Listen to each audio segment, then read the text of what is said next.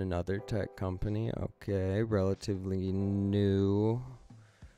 Sprouted in 2017. Almost like these were the same people.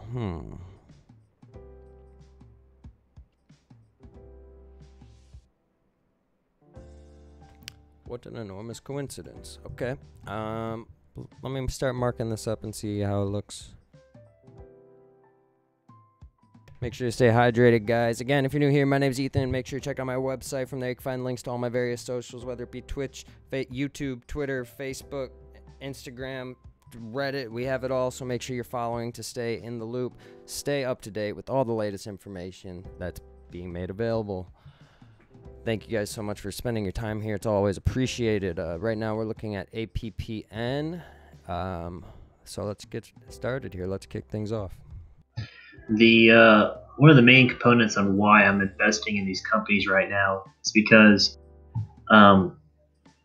small cap tech is undervalued right now relative compared to relative strength, momentum.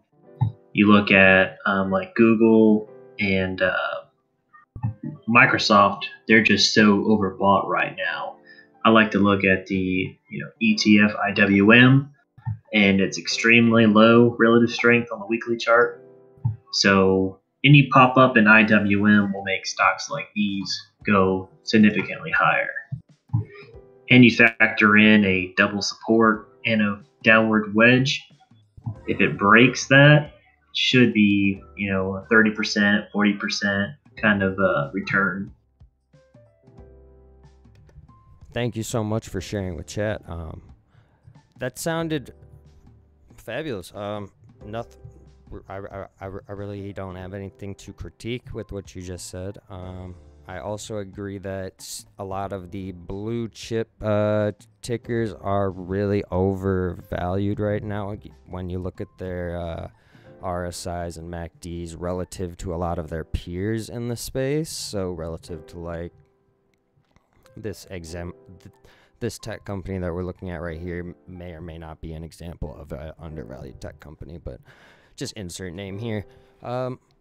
Yeah, what else should I know about this company as I continue to mark it up here?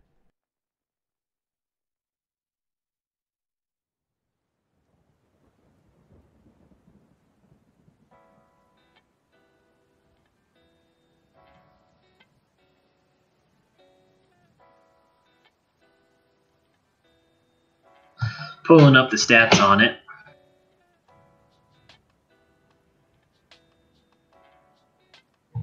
So it's nowhere near as good as Roku, just fundamental wise, but the revenues are growing consistently, 22.3% for the past 5 years. Let me check out their trends.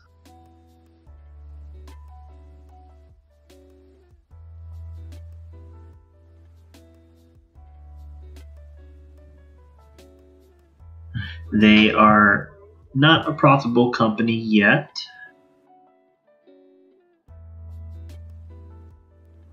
You're doing great, by the way. Keep it up.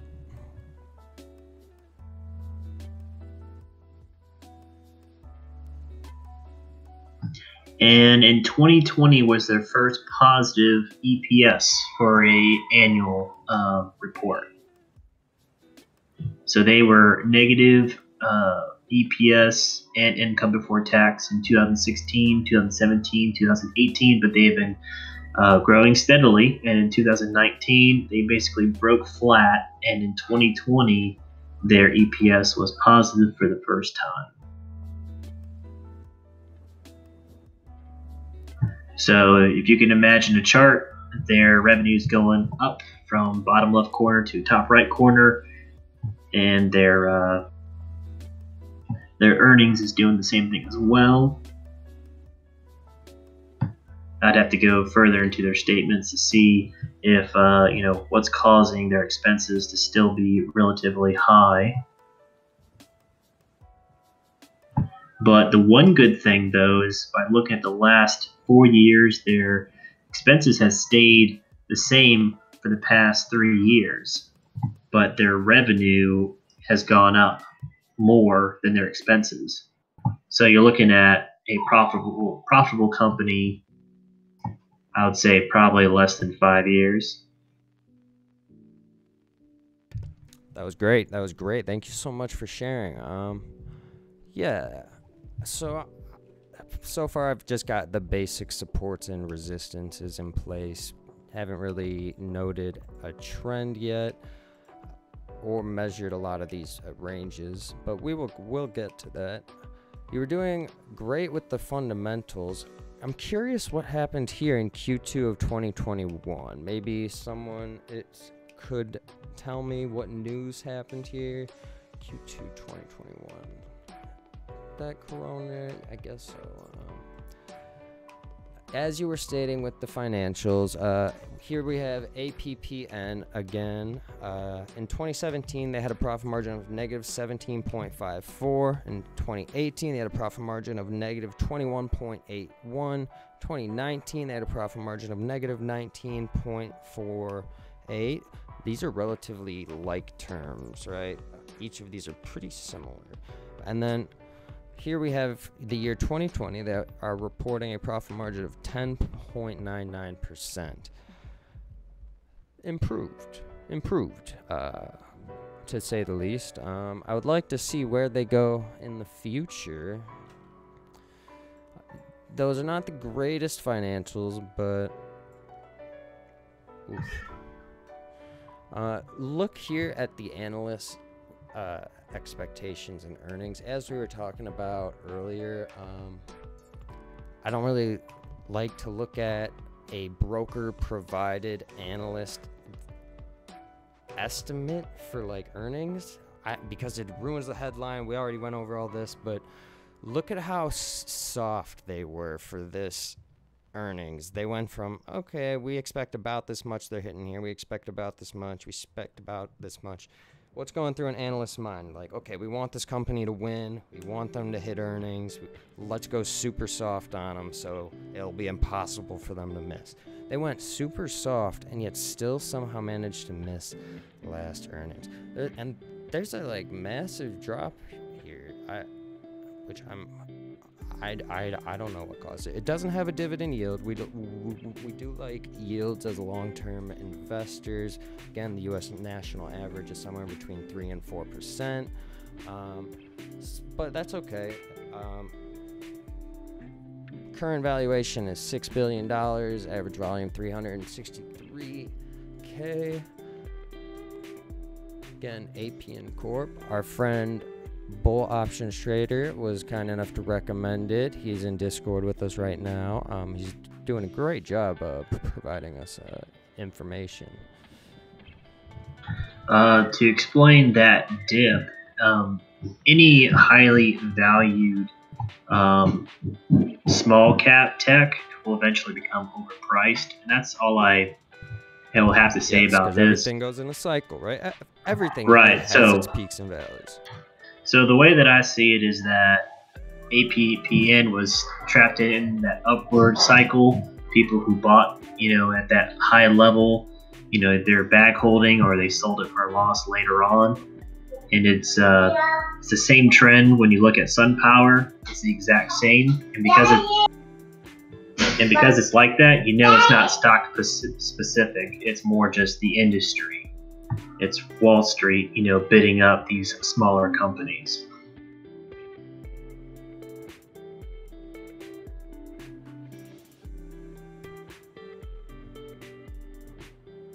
Great analysis. Thank you so much. Interesting. It is kind of interesting that both of these companies kind of sprouted at around the same time, wouldn't you say?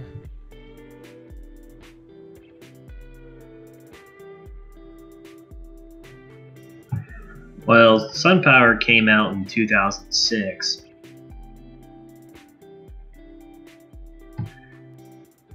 Do they trade similar? Yes, but they're very much different companies.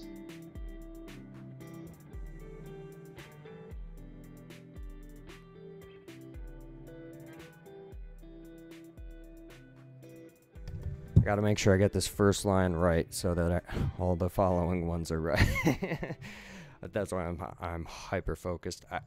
I did hear you. Interesting. What kind of product does this company make? Are you familiar with their product? Do you use it regularly, or?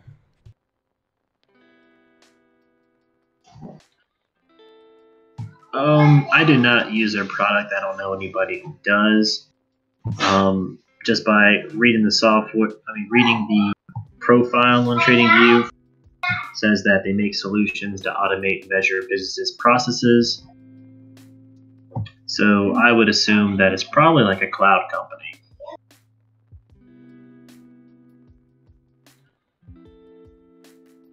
And like I always say, I like to analyze a stock with technical analysis and then try to back it up with fundamentals.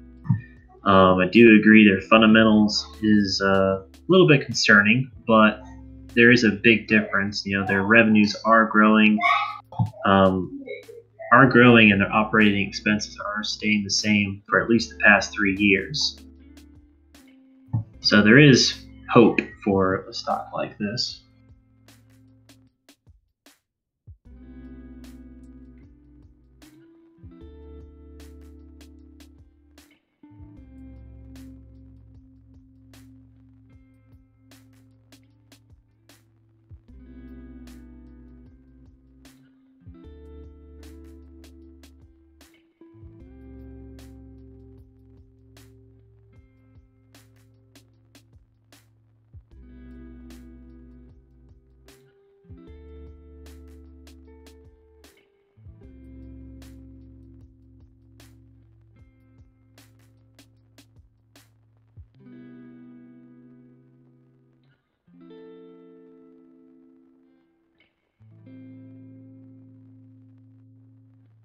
And if you saw my post on Discord, you'll see my chart that uses log, and you can see how the trend lines match up to the buying zones that I have identified.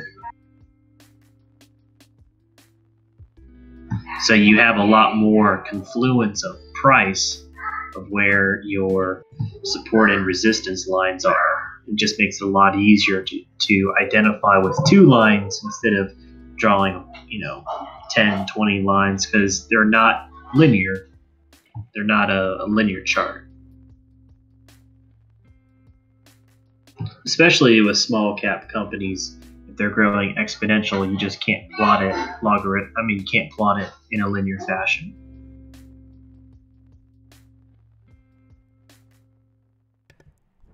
Very interesting. Note how your chart does look. The lines are there. The lines from your chart have somehow magically appeared on my chart. It's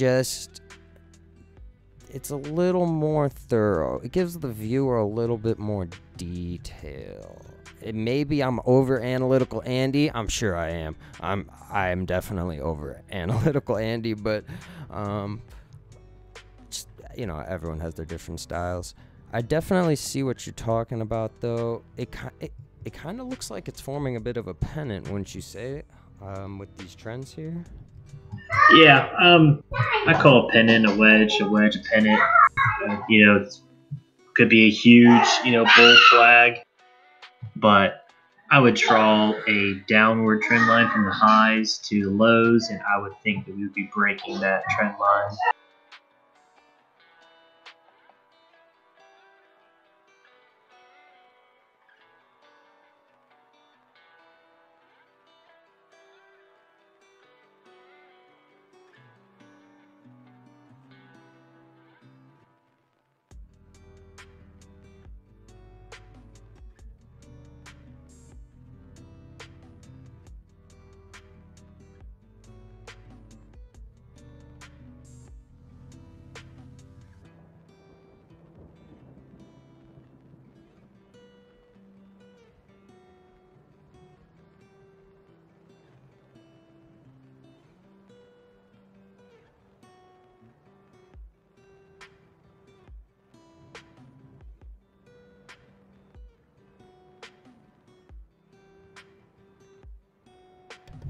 Now, when I see companies like this, it actually reminds me of another company that may or may not have released around a similar time period. Now that I'm thinking about it, oh my god.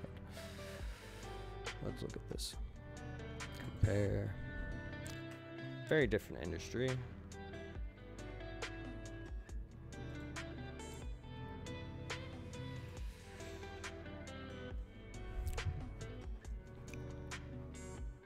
XX. Looks like a chain almost. Looks like a chain. You could say these things are almost inverses.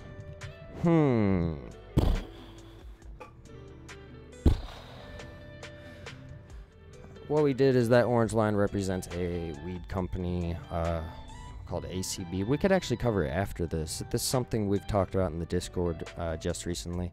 But it's a company we've played for a very long time.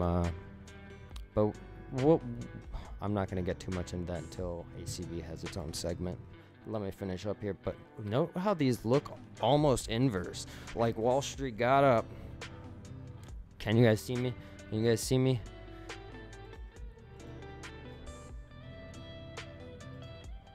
Like Wall Street got up, took money out of one, and put it over here into the other one, right?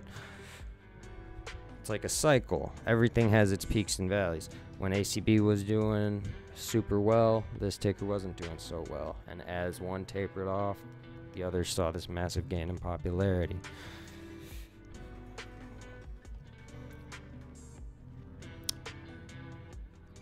And it did also sprout around the same time period, I'm pretty sure, unless it's not showing it. But again, we'll have an ACB segment later. As for this appears to be our uptrending price channel, if you want to call it that. You'd really,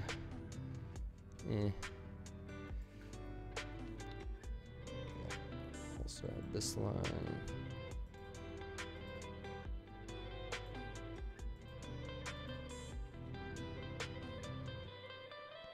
The area.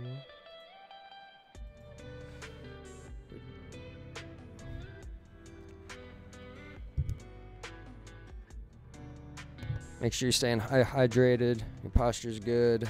We're sitting in front of computers all day. Oh my gosh, I'm running over my microphone wire.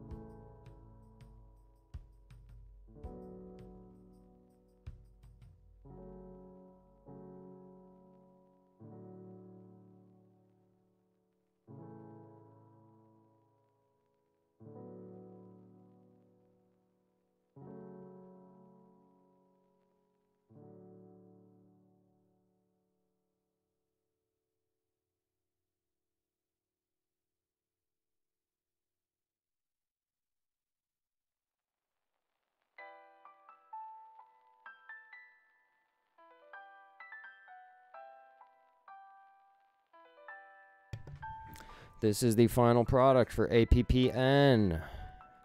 How do we like it, guys? The weekly RSI does look pretty oversold. We already covered a lot of the financials and fundamentals, so I don't want to have to rehash with that. Again, VODs will always be available.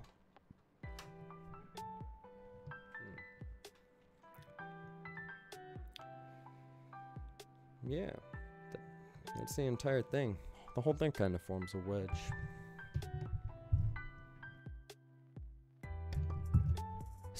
Any more recommendations? Is there anything you guys would like to see in chat? Anything in specific? BullOptionTrader, do you have any more wonderful recommendations? I'll let the chat if they have any suggestions. Okay, I'm actually going to segue into ACB then. That's one we were talking about in the Discord. If you're not in the Discord already, again, make sure to join our Discord. There's links below, or you could go to ethanwrenn.com and find a link there as well. Thank you guys so much for watching. You're always appreciated. Stick around. We plan on streaming much more.